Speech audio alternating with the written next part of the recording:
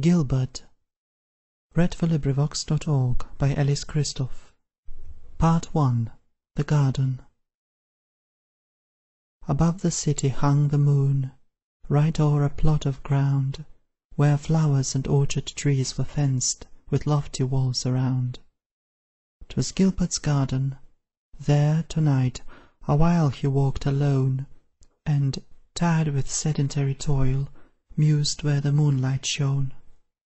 This garden, in a city heart, lay still as houseless wild, though many-windowed mansion fronts were round it closely piled.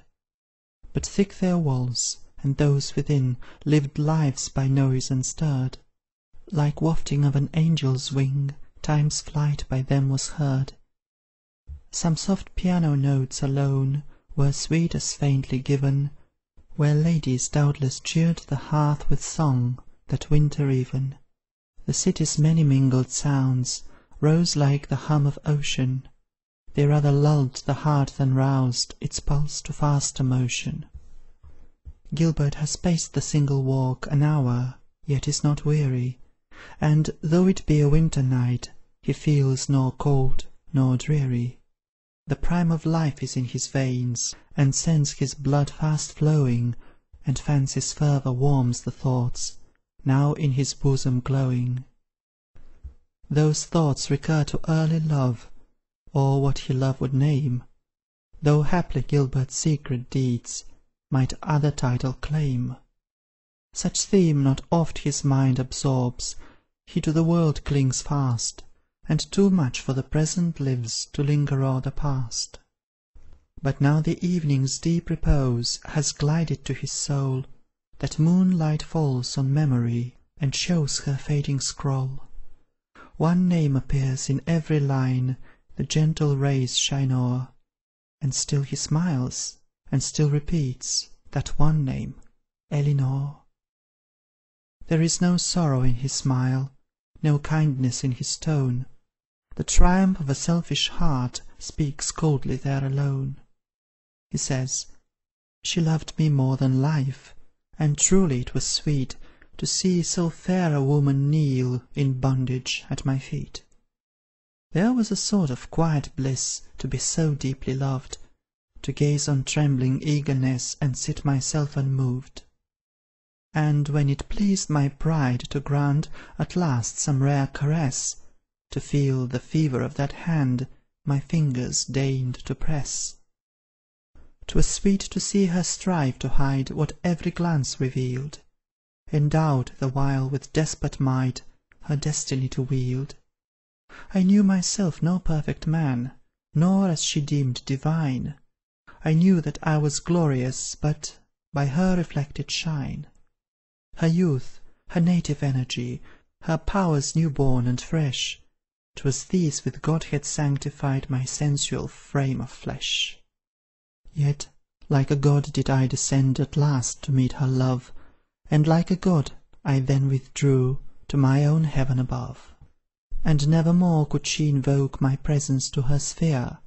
No prayer, no plaint, no cry of hers could win my awful ear.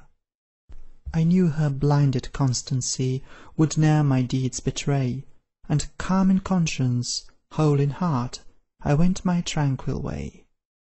Yet sometimes I still feel a wish, the fond and flattering pain of passion's anguish to create in her young breast again. Bright was the lustre of her eyes when they caught fire from mine. If I had power, this very hour again I'd light their shine. But where she is, or how she lives, I have no clue to know.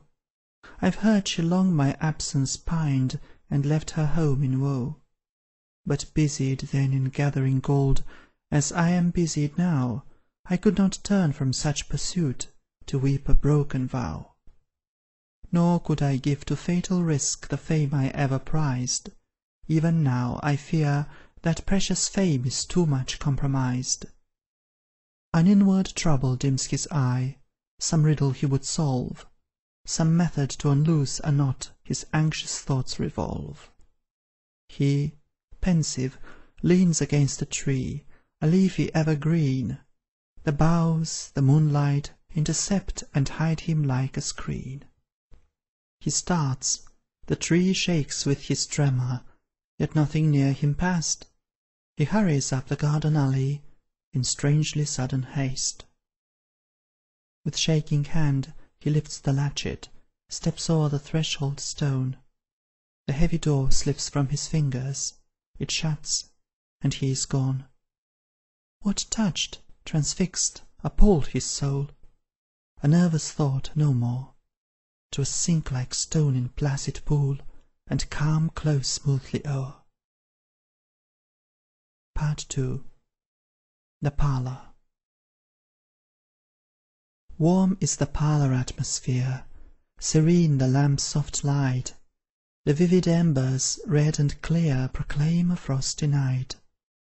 Books, varied, on the table lie, 3 children o'er them bend, and all with curious, eager eye the turning leaf attend. Picture and tale alternately their simple hearts delight, and interest deep and tempered glee illume their aspects bright. The parents, from their fireside place, behold that pleasant scene, and joy is on the mother's face, pride in the father's mien.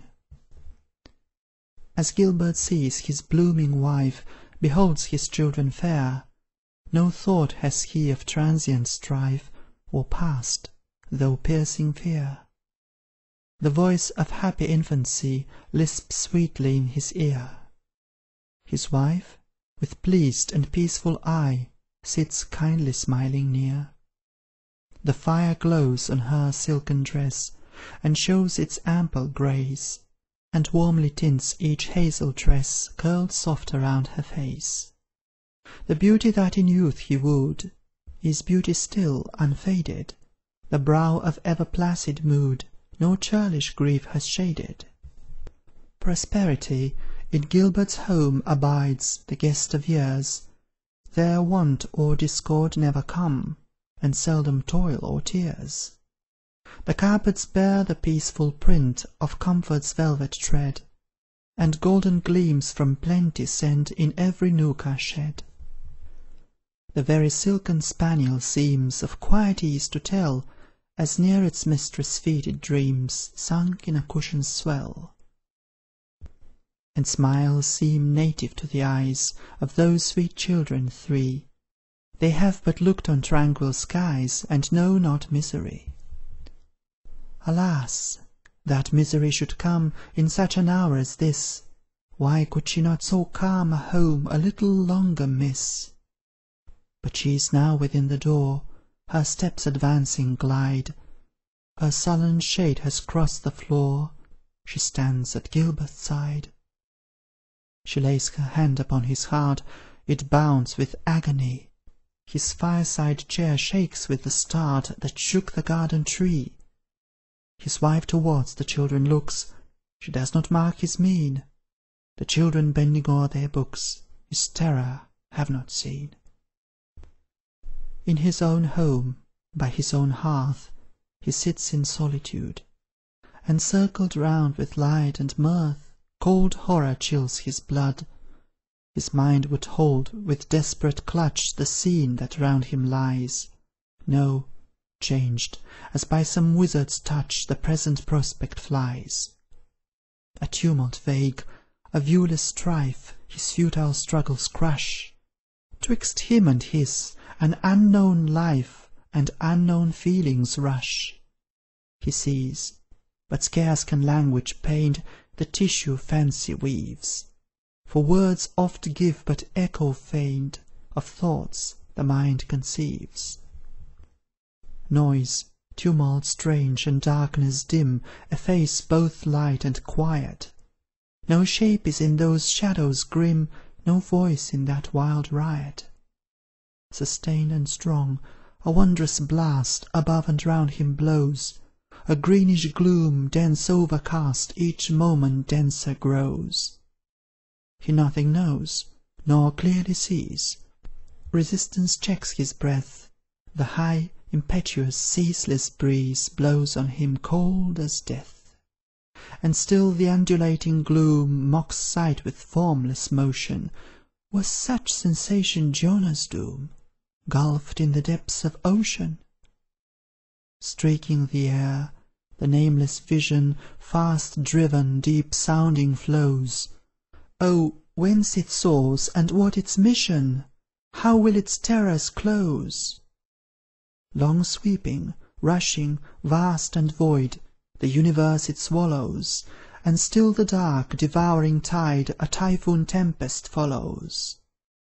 More slowly it rolls, its furious race sinks to a solemn gliding. The stunning roar, the wind's wild chase, to stillness are subsiding. And, slowly borne along, a form the shapeless chaos varies, poised in the eddy to the storm, before the eye it tarries. A woman drowned, sunk in the deep, on a long wave reclining, the circling waters crystal sweep, like glass her shape enshrining. Her pale dead face to Gilbert turned, seems as in sleep reposing. A feeble light now first discerned, the features well disclosing. No effort from the haunted air the ghastly scene could banish. That hovering wave arrested there, rolled, throbbed, but did not vanish. If Gilbert upward turned his gaze, he saw the ocean shadow. If he looked down, the endless seas lay green as summer meadow. And straight before, the pale corpse lay, upborne by air or billow, so near he could have touched the spray that churned around its pillow. The hollow anguish of the face had moved a fiend to sorrow. Not death's fixed calm could raise the trace of suffering's deep-worn furrow. All moved, a strong returning blast, the mass of waters raising, bore wave and passive carcass past, while Gilbert yet was gazing. Deep in her isle conceiving womb, it seemed the ocean thundered, and soon by realms of rushing gloom were seer and phantom sundered. Then swept some timbers from a wreck, on following surges riding, then seaweed in the turbid wrack uptorn went slowly gliding. The horrid shade, by slow degrees, a beam of light defeated, and then the roar of raving seas, fast, far, and faint, retreated. And all was gone, gone like a mist, course, billows, tempest, wreck. 3 children close to Gilbert pressed, and clung around his neck. "Good night, good night," the Pratless said, and kissed their father's cheek. 'Twas now the hour their quiet bed and placid rest to seek. The mother with her offspring goes to hear their evening prayer.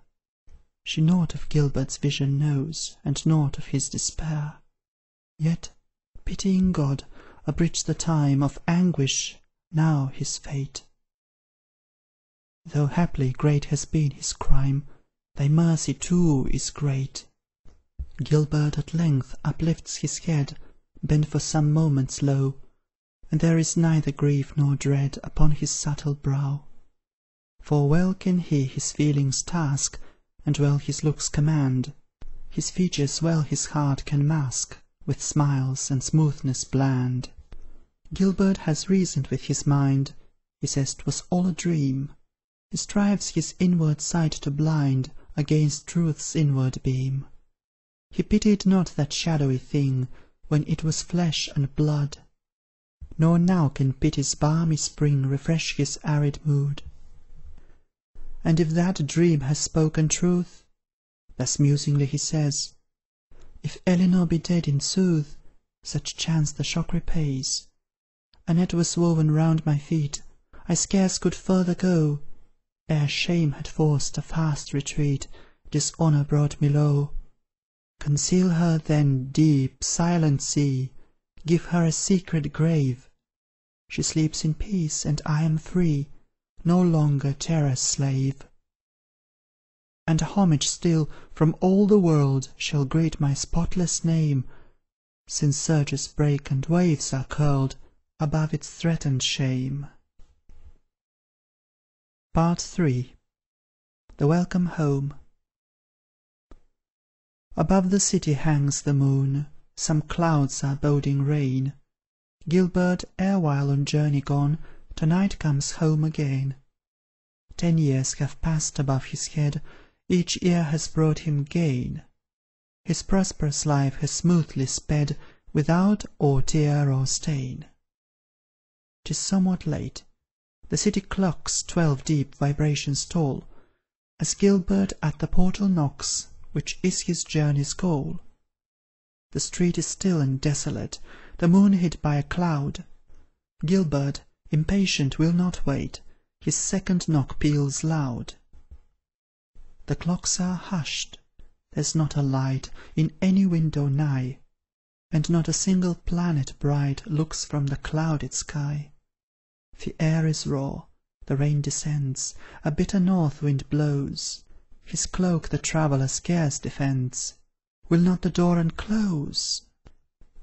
He knocks the 3rd time, and the last. His summons now they hear. Within, a footstep hurrying fast is heard approaching near. The bolt is drawn, the clanking chain falls to the floor of stone, and Gilbert to his heart will strain his wife and children soon. The hand that lifts the latchet holds a candle to his side, and Gilbert on the step beholds a woman clad in white. Lo! water from her dripping dress runs on the streaming floor. From every dark and clinging tress the drops incessant pour. There's none but her to welcome him.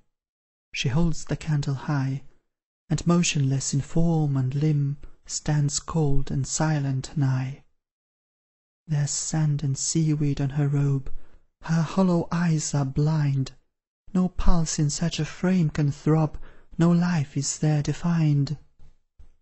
Gilbert turned ashy white, but still his lips vouchsafed no cry. He spurred his strength and master will to pass the figure by, but moving slow, it faced him straight, it would not flinch nor quail. Then first did Gilbert's strength abate, his stony firmness quail. He sank upon his knees and prayed, the shape stood rigid there.